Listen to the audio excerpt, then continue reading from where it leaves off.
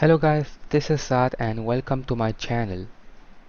In this video I'll be telling you how to fix this error you aren't connected to any networks on the Windows 11. So let's begin. First of all, you'll have to check if this is a Windows problem or a network card problem.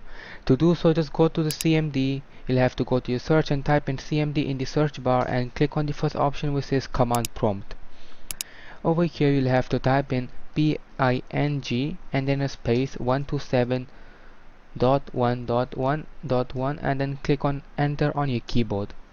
So if you receive a message which says reply or a similar message like this, which means this is a Windows problem and not a network card problem, and your network card is working properly. So now let's get back to the fix. So for the first fix, you'll have to go to the search bar and then you'll have to type in control panel over here. Now you'll have to open control panel and over here you'll have to click on internet options over here. If you can't find internet options, what you can do is that you can just search it over here, internet options, in the search bar on the top right. Now you'll have to click on internet options and then you'll have to click on advanced over here. So you'll see this option over here which says restore advanced settings. You'll have to just click on it, and after clicking on it you'll have to just click on reset below it. So as for me, I don't have the reset option below it, so it's okay. You can just click on apply and then click on OK. So it's not 100% that this would fix your problem, but I'm going to show you more fixes that should fix your problem. So let's go to the second fix now. So for the second fix, you'll have to again go to the search bar, start, and over here you'll have to type in run. Now you'll have to click on the first option.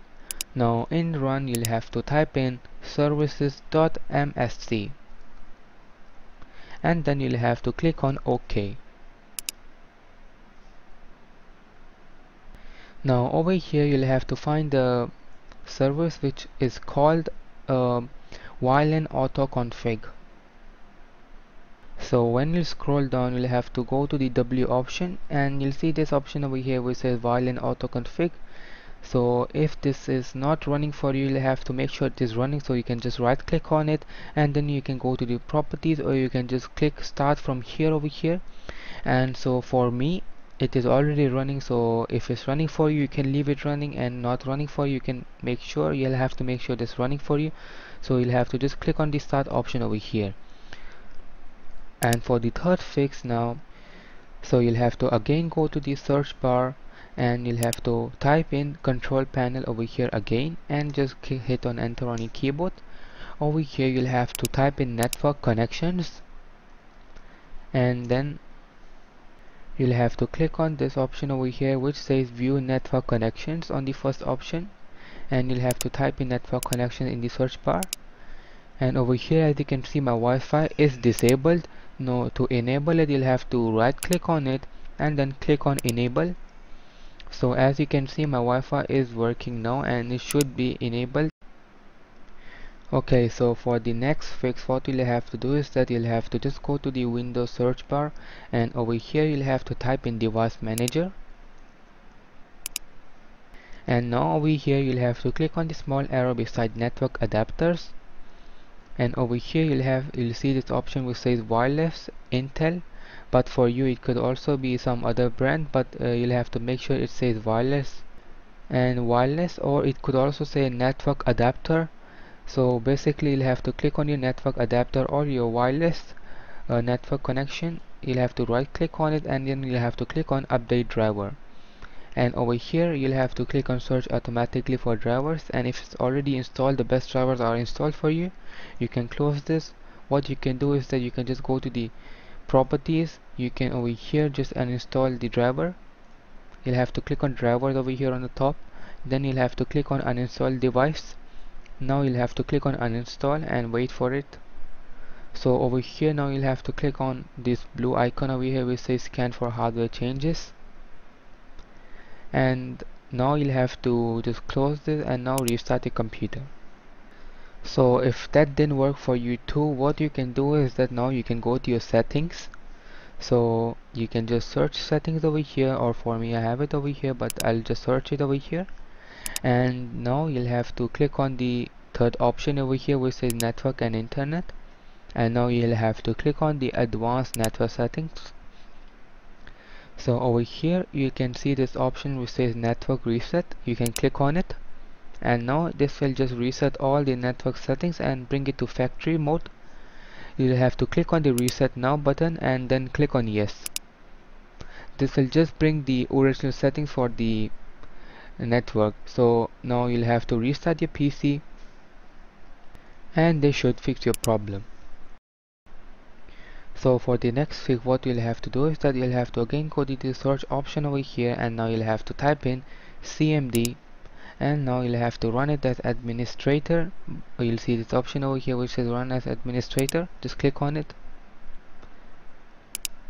and there'll be a prompt which will ask you if you want to allow this app to make changes. You'll have to click on yes, and now you'll have to type in NETSH WIN.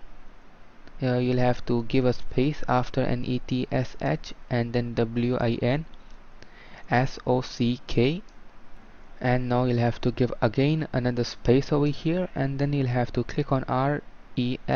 You'll have to type in reset, and then you'll have to hit enter on your keyboard. So you'll have to restart after this command, but I'll give you another command which should fix your problem.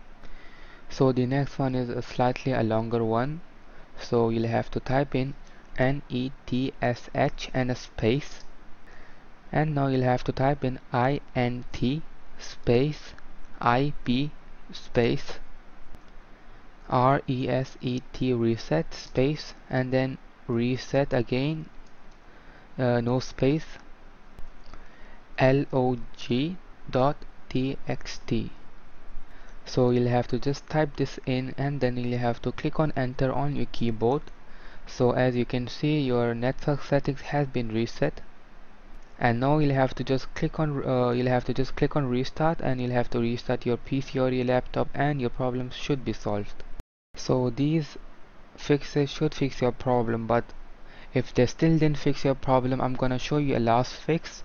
So the last fix is just go to the search bar and type in run over there, and you'll have to click on the first option over here, and now you'll have to type in msconfig msconfig, and then click on enter. So as you can see, this system configuration has opened. So now you'll have to click on services over here, and then now you'll have to click on enable all, and then you'll have to click on OK over here. So now you'll have to click on restart, and now your PC or laptop would restart, your Windows 11 would restart. And I'm not restarting now because I'm creating a video, but I hope this video would have helped you, and for more similar videos like this you can subscribe to my channel. We'll meet in the next video. Till then, peace out.